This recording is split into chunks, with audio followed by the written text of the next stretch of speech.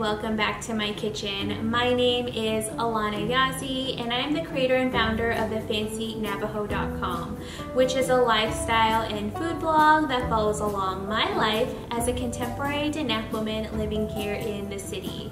There I share a variety of food and lifestyle topics. However, what I'm most known for are my blue corn recipes. I'm so excited to be here to share a fun and easy recipe for fancy blue corn scones. Father's Day is coming up and these would be the perfect treat for your father figure. They're so simple and easy to make and they incorporate one of my favorite ingredients, which is blue cornmeal. So follow along with me as I show you how to make these delicious blue corn scones. The full recipe can also be found on the FancyNavajo.com, so if you want to make this at another time, the full recipe can be found there. So let's go ahead and get started. Let's get baking and make these wonderful, delicious scones. So for this recipe, you're going to need 1 cup all-purpose flour, 1½ cup roasted blue cornmeal, 1/3 cup granulated sugar, 1½ teaspoon baking powder, ½ a teaspoon of salt, ½ a cup of heavy whipping cream that's cold, ½ a cup of unsalted butter, 1 large egg, 1 teaspoon of vanilla extract. Alrighty, so let's go ahead and get started. We're going to first start off by preheating our oven to 375 degrees. So let's go ahead and do that now.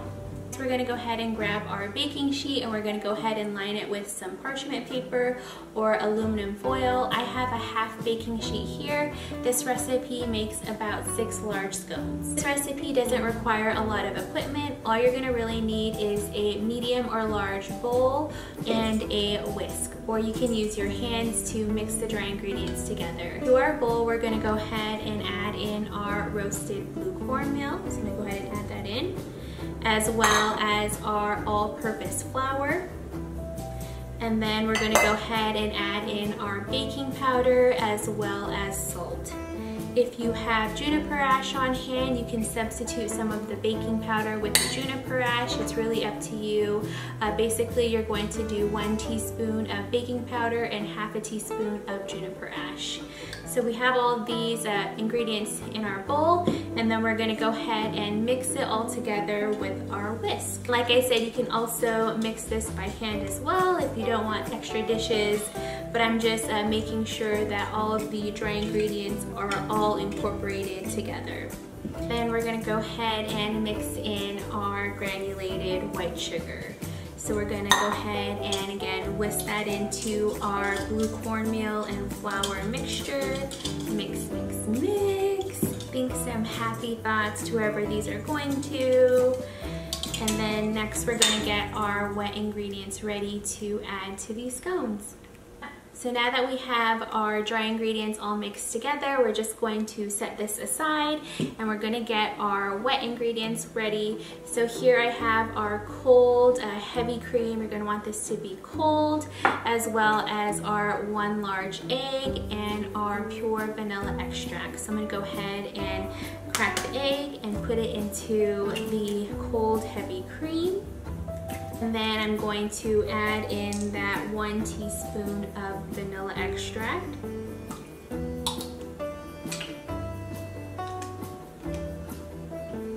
And then I'm going to take a whisk and whisk that egg into that heavy cream mixture. And then we are going to set this off to the side. Next, we're going to go ahead and work on adding in our butter into our dry mixture here. So this is going to be similar to making a pie crust if you've ever made that before. We're going to slice up the butter into thin pieces and put it into the dry mixture and crumble it with our hands until they're a small pea-sized shape, so that way we get those nice little pockets of air in our beautiful scone. What I like to do is get a knife and just thinly slice the butter and put that into our dry mixture. So here I am just slicing up the cold butter. I like to do this because it makes it so much easier to get it crumbled into the dry mixture. You're going to want to make sure that your butter is cold, and if you have hot hands, you may want to work quickly to make sure that the butter doesn't melt while you are trying to do this. If you have a pastry cutter, you could also use that as well instead of your hands, but I just like using my hands so that way I have one less dish to wash. And here I'm just getting in there and I want little pea-sized little pieces of butter in my dry mixture like this. Next, we're going to add in our wet mixture of our heavy cream, and I'm just going to drizzle this into our bowl here. And I want to use every bit of this wet mixture. So I have a little spatula here and I'm scraping out all of that yummy goodness into our dry mixture. Next, I'm going to take my spatula and I'm going to fold in that wet ingredient into my dry ingredient just so that it starts to clump up. And once it starts to clump up, I'm going to go ahead and start mixing it with my hands and making sure all of those dry ingredients are absorbed. It's almost like making a tortilla dough, but you don't want to knead the dough too much. You just want to make sure everything starts to combine.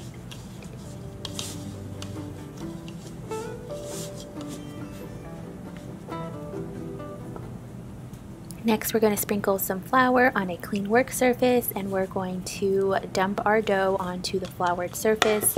And as you can see, it's still a little bit crumbly here. That's perfectly fine. What we're going to do is we're going to start folding this dough together and start making those nice little layers and scones that make them super nice and flavorful. So I'm just putting it into a little mold here, and I'm going to flatten out into a 6-inch round disc with about a 1-inch diameter. And then I'm going to fold it in half, and I'm going to slightly press down, and then I'm going to turn the dough around, and then I'm going to fold it again in half again.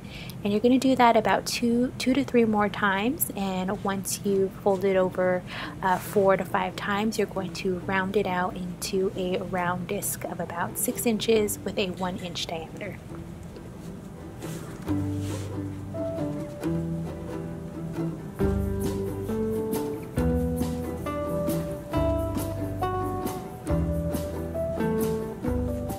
And next I'm going to grab a knife and I'm going to cut my scones into 6 equal pieces. You can make more scones if you want them to be a little bit smaller, but I think the 6 piece is a great size for a nice and delicious scone.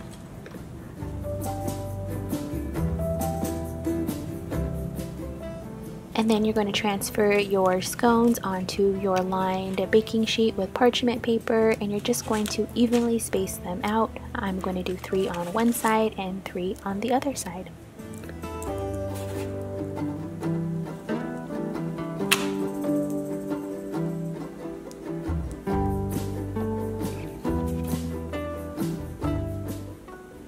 Then we're going to take some of that extra heavy cream, and if you have some granulated cane sugar on hand, I'm going to brush each scone with some of that heavy cream.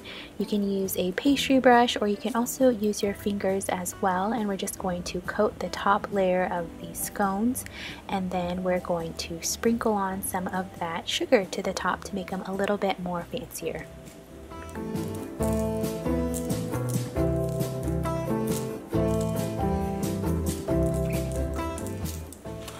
And then we're going to put them in the oven and bake them for about 14 to 16 minutes or until you start to see them to get lightly brown on the surface. Once out of the oven, they should look something like this, and they look and smell so delicious. And to make this one bit more fancier, we're gonna make a quick glaze for our blue corn scone here. So I just added about a cup of powdered sugar. Into this I'm going to drizzle in some of that extra heavy whipping cream, and basically I'm just going to slowly add in the heavy cream until I get a nice drip consistency. I would say I'm using about a cup of powdered sugar with about maybe 3 to 4 tablespoons of heavy cream, and as you can see here I'm just kind of checking the consistency of the powdered sugar glaze to get a thick but not too runny consistency.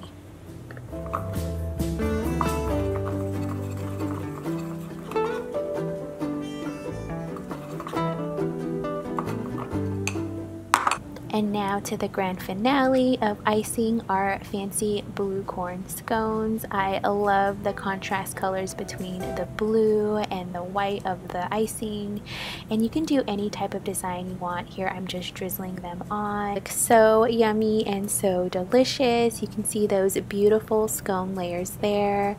I am so excited for you to try this recipe. Alrighty, so here are finished Fancy Blue Corn Scones. They look and smell so delicious. I cannot wait to have this with a nice hot cup of coffee and to share these with my husband on Father's Day. I hope you guys enjoyed this recipe. If you follow along with me, put a picture down below in the comments. I love seeing all of your fancy Navajo creations. The full recipe can be found on thefancynavajo.com, as well as other fun Fancy Blue Corn recipes. If you want to continue to follow along with me in my journey, you can find me on Instagram at The Fancy Navajo and at The Fancy Navajo blog on Facebook. I hope you guys all take care, you be kind to one another, and until next time, take care. Bye!